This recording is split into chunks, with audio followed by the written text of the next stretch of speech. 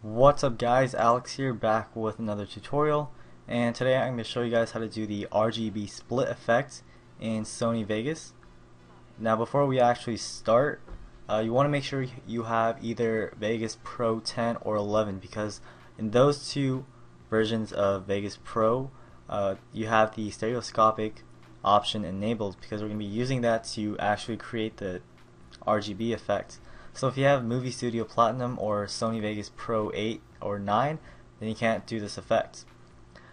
So I've seen a lot of tutorials on YouTube for this effect, and a lot of them I've seen use a really different method, because the way they do it is they create multiple copies or 3 copies of the video clip, and they set the compositing modes to add, and they just crop it to animate it. And for me, this process takes too long compared to the process I made myself, and so you don't really want to use this if you want to save some time. So we're just going to delete this, and you want to go ahead and go into your project video properties, which is this little icon right here, and you want to select the stereoscopic 3D mode. Now we're going to be using any of these 3 anaglyphic presets, and you want to choose 2 color sets that you want to use. For the video example, I used red / cyan color. Of course you can use the other 2 if you want. Now before we actually apply this, the thing is, with the stereoscopic 3D mode enabled, once you apply it, it's going to drain away all the colors from your video, or actually most of them. So if I hit apply, you're going to notice that the colors from my video are pretty much gone. So I'm just going to hit OK, and we're going to fix the video so that the colors are returned to normal. So go to your video effects and go to saturation adjust and apply the default plugin, and we're going to increase the amount and decrease the center, because we want to apply this to the entire video, not just on a specific region. And for the spread, we're going to increase it all the way.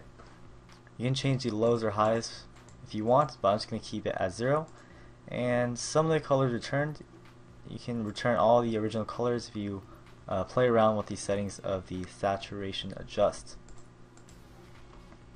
Alright, now on to the actual effect. This is actually a video effects that comes with Vegas, and it's called the Stereoscopic 3D Adjust. It's in your video effects. Get the default plugin and drag it onto your video. Now the main thing, actually the main option in this plugin that we're going to be changing is the horizontal offset. So once you alter this value, you're going to notice the effect is starting to take place. So you have the red and blues, and that's basically the RGB effect. All the other options are the vertical offset, which is pretty self-explanatory. These 2 colors are offsetting vertically. You can change the zoom, change the keystone, or even change the rotation of the 2 separate RGB colors. Now the way we're going to animate this is, I'm just going to sync it to a song like this one.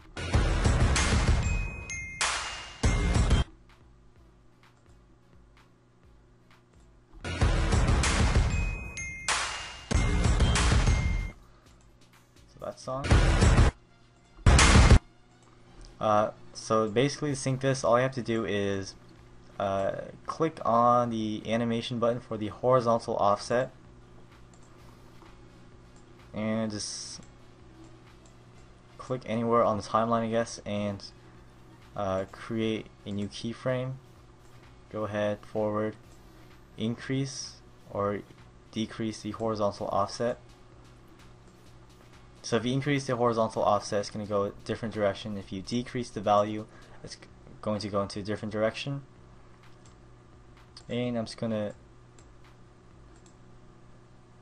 keyframe the rotation and vertical offset.